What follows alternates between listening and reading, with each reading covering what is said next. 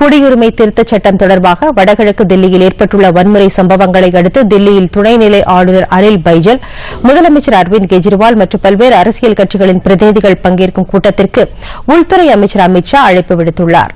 வடகிழக்கு தில்லியில் ஏற்பட்ட வன்முறை சம்பவங்களில் உயிரிழப்புகள் ஏற்பட்டதை அடுத்து சட்டம் ஒழுங்கு நிலைமை பற்றி நேற்றிரவு அதிகாரிகளுடன் உள்துறை அமைச்சர் ஆய்வு செய்தார். இந்த சம்பவத்தில் தலைமை காவலர் ஒருவர் உயிரிழந்தார். தில்லி காவல்துறை மற்றும் துணை ராணுவ படையினர் உட்பட 50 பேர் காயமடைந்தனர். இந்நிலையில் உள்துறை அமைச்சர் அமித் ஷா அழைத்துள்ள ஆய்வுக் கூட்டம் முக்கியத்துவம் பெறுகிறது. வடகிழக்கு தில்லியில் நேற்று வன்முறையை தூண்டியதற்கு பொறுப்பானவர்கள் மீது கடும் நடவடிக்கை எடுக்கப்படும் என்று மத்திய உள்துறை இணையமைச்சர் ஜி கிஷன் ரெட்டி தெரிவித்திருக்கிறார்.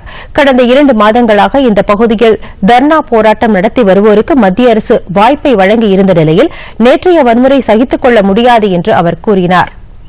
இந்தியாவிற்கு அமெரிக்க அதிபர் டொனால்டு டிரம்ப் வருகை தந்துள்ள நிலையில் அரசியல் கட்சிகள் அமைதி காக்க வேண்டும் என்றும் அமைச்சர் கிஷன் ரெட்டி வலியுறுத்தினார்.